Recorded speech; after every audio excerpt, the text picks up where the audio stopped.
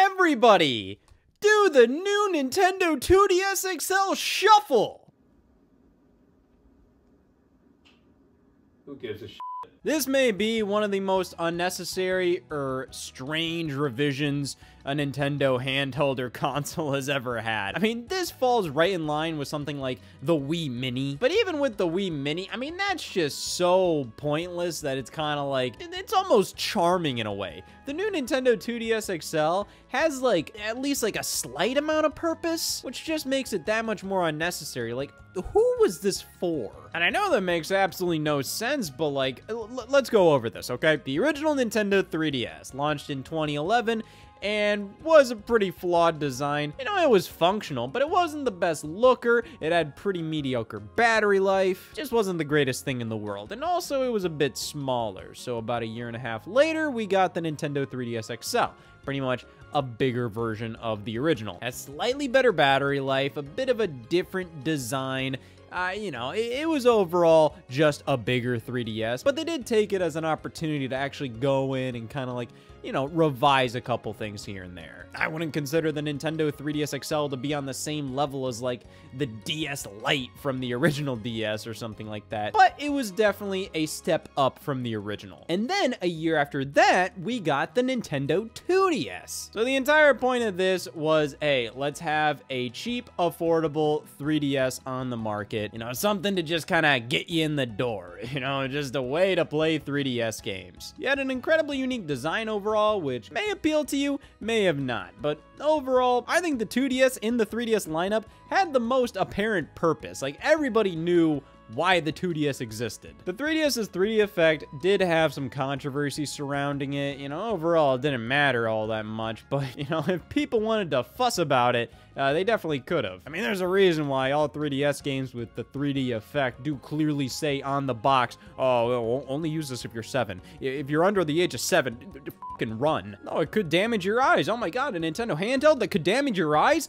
Somebody call a priest! Now, this way you have a model of the 3DS that doesn't have that pesky 3D effect on it, which also lowers the cost, and, you know, hey, you might find this design more comfortable than the standard 3DS design. You know, like, it all added up to, like, hey, you know, you want a cheaper handheld with none of the bells and whistles, you just want to play a Nintendo game or two, this is for you. And then the year after that, we got revisions of the original 3DS and 3DS XL. These ones having increased horsepower, the C stick for added camera control. You also had ZL and ZR buttons, so just the definitive 3DS models. But you wouldn't know that based on their names, the new 3DS and new 3DS XL. What the hell does that mean? Especially considering we're getting to the point where the new 3DS and new 3DS XL, they're old as shit. The naming was definitely confusing, using the term new to describe pretty much like a pro version of the original 3DS models. I mean, yes, you aren't technically wrong. These are new versions of the old 3DS systems, but my god, video games are already considered new, used, old, retro, new, special, modern, I don't know. It just makes things more complicated. Oh my god, this is a used, new 3DS. Off. At this point, I would say the 3DS lineup was complete. There wasn't really much reason for anything extra at this point. Of course, you look at the 2DS and you kind of say like, oh, well, you can have all these different variants of that. Why don't we have a Nintendo 2DS XL, a new Nintendo 2DS, a new Nintendo 2DS XL? Oh, God. Like I said, I genuinely do believe the 3DS lineup before this was fine. There was nothing else you really needed to add. In 2016, the 3DS lineup on store shelves was the new 3DS XL for $200, the 2DS for $80, and the new 3DS was kind of just like there in North America. Like, it officially released, but barely. Initially in February of 2015, we got the new 3DS XL over here, but not the regular new 3DS. That just wasn't coming out in North America until it kind of like soft released. In like September of 2015, they launched like an Animal Crossing Happy Home Designer bundle. Like, that was originally the only way that model released here here in North America. And since then, they kind of just did like these special edition releases where they'd bundle it with like some unique faceplates and maybe a game, and that was about it. But I remember in late 2016, they had this like Black Friday release. It was like $100, and it came with like these unique Mario faceplates. So the new 3DS was kind of seen as like a little specialty cutesy item, I guess. But for the most part, it was pretty much new 3DS XL, original 2DS. So I understand the concept that you kind of want a middle ground, you know? You don't want just the worst possible thing and the best possible thing. You want something in the middle for somebody who doesn't want all the bells and whistles of the most expensive thing, but they don't want the bottom of the barrel 2DS bullshit. To that I say, you already have the new Nintendo 3DS, which you priced at $99. Yes, I know it was a Black Friday price, but at the same time, I'm like, it's $100, and it's like, it's the new 3DS. It has everything. It has all these extra buttons, the better horsepower. You can play the games that are exclusive to the new 3DS, like Xenoblade 3D. Apparently, who gives a damn? Because in spring of 2017, we got the announcement of the new 2DS XL. Why? Right after the Nintendo Switch launched. Now, to be fair, Nintendo had a hard time giving up on the 3DS. The 3DS was their moneymaker during one of the worst periods of the company's history. So they had no problem giving up on Wii U, but the 3DS, when they announced this brand new console, when it was up in the air if Nintendo could even viably make consoles anymore, their handheld business has always been a success. They have always dominated the handheld space. So it made sense to just move on from Wii U and just have the Nintendo Switch positioned as like their home console successor, when in reality, it was actually the successor to both their handheld and home consoles. Nintendo's done this kind of nonsense before when they act like, oh yeah, this new system, this isn't a successor to the thing it's a successor to. When they announced the Nintendo DS, they were like, this isn't a successor to the Game Boy Advance. No, not at all. It's the successor to the Game Boy Advance, buddy. And that's what they wanted to do with the Switch. I mean, like a couple years into that console's lifespan, it was obvious like, hey, this is Nintendo's handheld and home console. You have the Nintendo Switch Lite, you have all these series of games that were always only on Nintendo handhelds, now finally on the Nintendo Switch, so making their home console debut. In many cases, it's fair to consider the Switch to be more of a handheld than a home console. But in the first few years of its life, it was strictly considered like, oh yeah, this is a Nintendo home console. And I'm not going to refute that, but I think it's also fair to say it's strictly a Nintendo handheld console. It's a hybrid, it's both. And the idea of having just one system on the market for both handheld and home console was a risky move for Nintendo. So it only made sense that they would continue supporting the 3DS for a couple of years into the Switch's life to ensure that, like, hey, like if this Switch thing doesn't work out, like we can just keep making stuff for this handheld with a 120p screen. So as much as the new Nintendo 2DS XL didn't make like a whole lot of sense when it came to the practicality of everything, I feel like they potentially put it out to just further showcase that the 3DS ain't going anywhere. Hey, we're still supporting this thing. But I mean, I guess it makes some sense. The power of two, yeah, shut up. Everything about the new 2DS has always been incredibly strange to me. I mean, let's start with the name itself. New Nintendo 2DS XL. That just hurts to say. It's just a little bizarre we have a Nintendo 2DS and a new Nintendo 2DS XL. There's no in between. Those are the two 2DS models we have. But that's just supposed to represent like, hey, you know, like these have bigger screens, and also this plays new 3DS software. So it's obvious Nintendo kind of wanted there to be like maybe like a lower maximum price for the 3DS family of systems, because around this time, like, it became harder to find like the actual new 3DS XL. This was kind of the go-to model of 3DS at the time. And 3D just wasn't as popular as it once was. Pretty much all 3DS games that were coming out were lacking 3D effects. I mean, here's a game that launched day and date alongside the new 2DS XL in July of 2017. Hey, Pikmin. Plays only in 2D. I guess they just wanted to put out a new model of the 3DS that was, you know, a bit cheaper than the new 3DS XL. And they could definitely make more money on, because, This feels like a hunk of fucking garbage. Okay, it's really not that bad. And I've talked about this at length before, but you know what?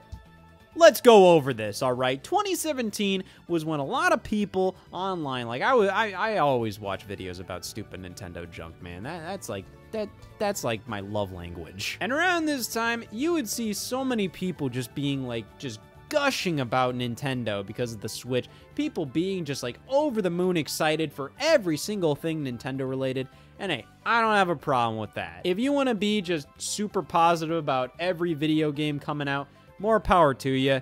But I will say, I can smell bullshit. And sometimes you can just tell when some people are just being just like, they don't really care, but they're kind of hyping it up for the camera. And everybody does that on YouTube. I'm not gonna blame people. I do that on YouTube. Do you really think I throw all my copies of Chibi Robo Ziplash in the toilet? Yeah, I don't throw all of them in there. But man, all these little reviewing gremlins who acted like this system was the definitive 3DS. Come on, man. To be fair, that's their opinion. I'm not gonna act like I'm right and they're wrong or anything like that. But, you know, hey, let's just have a fun little debate here. I humbly disagree that this is the definitive 3DS model. There's just a lot strange about this design. They just kind of tweaked a lot about the 3DS design. It feels like they almost rethunk how everything works with the 3DS. So here we have a new 3DS XL.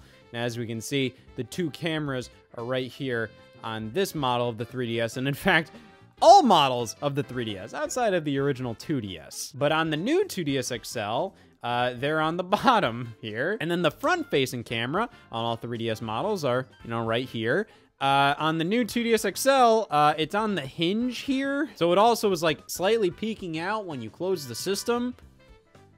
Okay. And the top screen itself, I saw a lot of people go like, oh my god, that looks so slick, it looks like a smartphone. And that's all I heard so many people say. That's almost like it was like, oh wow, this 3DS looks so fucking awesome.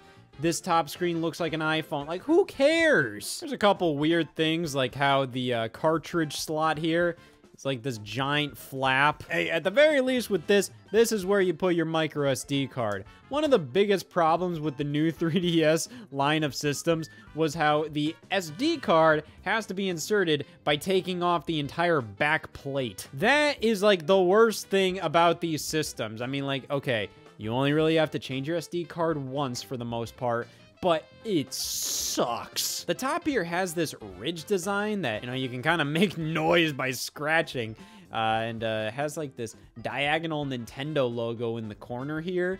I mean, hey, you know, I think it's interesting. I think it's interesting that they definitely went for a different vibe, but the entire thing feels pretty cheap. This feels like a cheap, weird iPad case or something you'd buy at Walmart for like $17.88. I have nothing to base that analogy off of, but damn it, it felt right saying it. The buttons all feel fine, but it just all has like this really cheap aura to it all. Like, this genuinely feels like a handheld created out of limitations on just trying to make the most money off of this handheld. Like, hey, we don't want to blow too much money on the production of these things, so let's just make a 3DS for the cheapest we possibly can, while also allowing it to play modern new 3DS software. And hey, it'll also show that we're definitely serious about supporting the 3DS.